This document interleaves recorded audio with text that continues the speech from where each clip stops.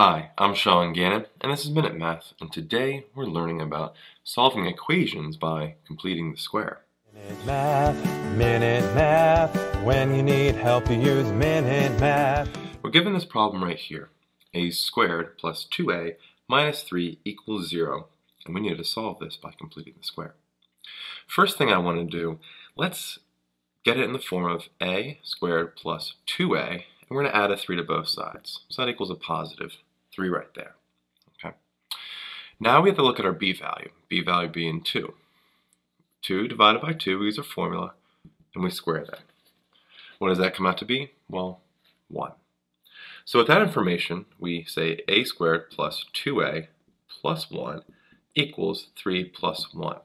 We're going to choose to add a 1 to both sides of the equation. That allows us to write the left-hand side as a perfect square. That is a plus 1 all squared is equal to 4 here. We now can solve by, well, taking the square root of both sides. And we have a plus 1 equals plus or minus, well, square root of 4 is 2. I got ahead of myself. 2. So now we have a plus 1 equals plus or minus 2.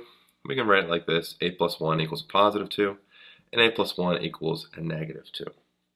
Solve each one, subtract 1 to both sides. A equals 1.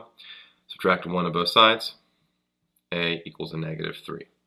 And so my two solutions here are a equals a positive 1 and a negative 3. I hope this video was helpful for you, and if it was, please subscribe to this YouTube channel and like this video. This helps us make more free math lessons for you and for everyone else. So as always, thanks for watching.